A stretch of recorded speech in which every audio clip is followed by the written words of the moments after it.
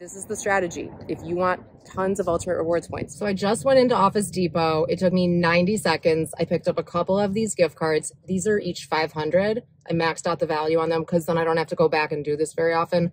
And I will put these into my Amazon account and I can spend it on Whole Foods, Prime, grocery delivery, any Amazon item I buy, whether it's a business or personal expense.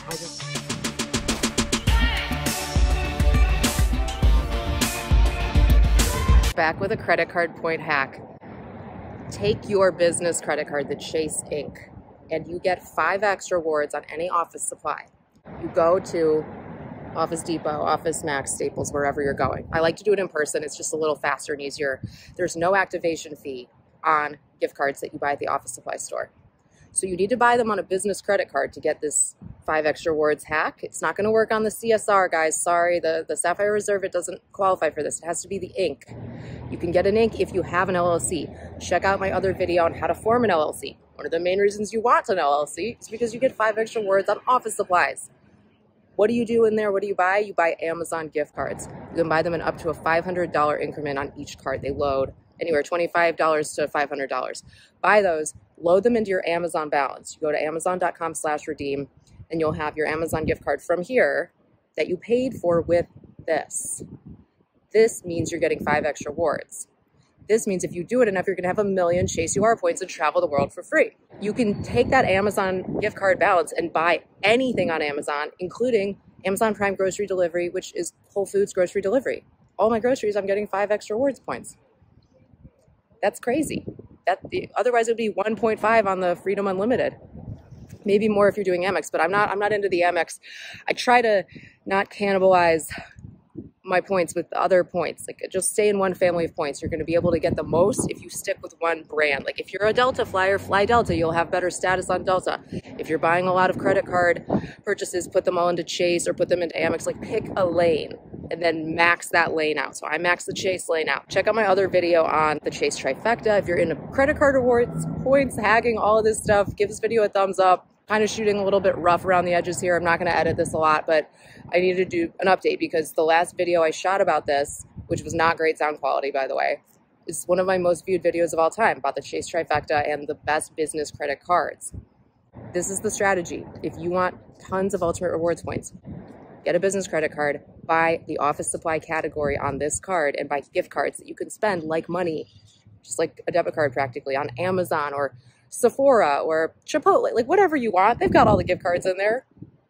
Go to town and make sure then in your accounting software, QuickBooks, whatever you use, that you mark it as a personal expense so that you're not truly running up the tab saying like, oh, I spent $4,000 on gift cards and they were a business expense. If you're buying groceries with it, you do need to legally and honestly mark it as personal, but it's fine to buy it with your business credit card for the points.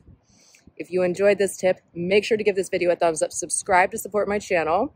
That lets me know that you want more content like this, and I will keep producing it and give you even more hacks. Oh, I've got lots more. I've got lots more that they don't tell you about. This video has been a little bit experimental. I was going to do my typical like once a month Office Depot buy of an Amazon gift card, and I thought I need to be sharing this because wow, what a powerful hack. But this is the thing about YouTube, guys. My videos have come out very inconsistently from a timing perspective because I want them to be so polished and put on makeup and do my hair and make it all like a big to-do. But frankly, I think I've figured out that from a time investment perspective, especially as a woman, I mean, getting ready, it takes a while. And then the incremental boost or lift you get from being perfect and having it just everything right doesn't actually get you that many more views. It's better to just get the content out and help people. So, I mean, I'm looking a little rough here, whatever.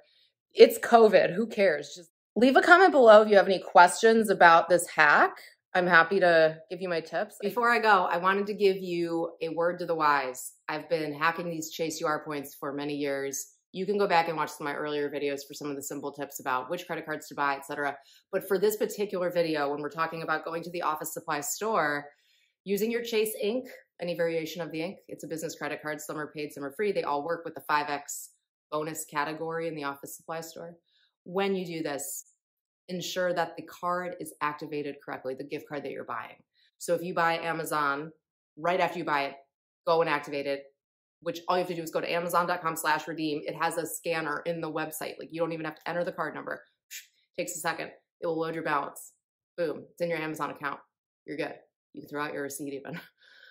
But I've had a problem where I bought the Apple gift card and I didn't immediately activate it, load my balance. I think I waited a day or two, got home and I had a bunch of them and 3 worked and 1 didn't. The $500 one that didn't work, I am still 2 months later in dispute with the credit card company to get that card refunded because it's kind of a long story, but just avoid the whole hassle. Make sure that you have your cards activated at the time of purchase and verify it yourself.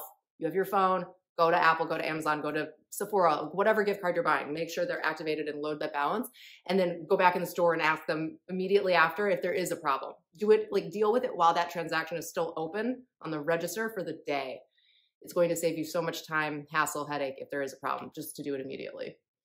So if you look at my videos over the past, I've actually been on YouTube, I think since 2011. So 10 years. They haven't been consistent years. I really started ramping back up in 2018.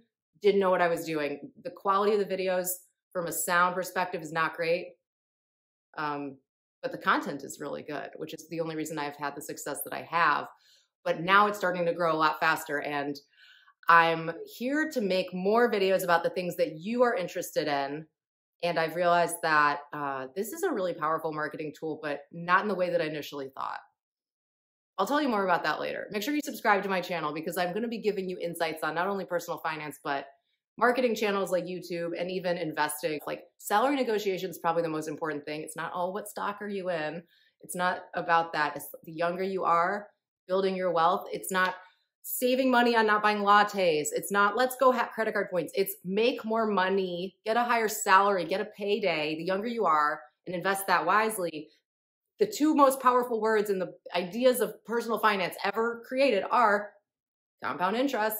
The younger you are, the more it adds up.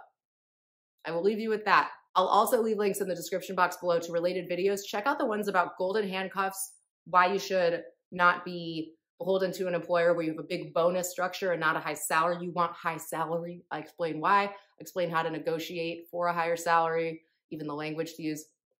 Go check out those videos. They're a little older, 2018. I look a little different, but the content is there.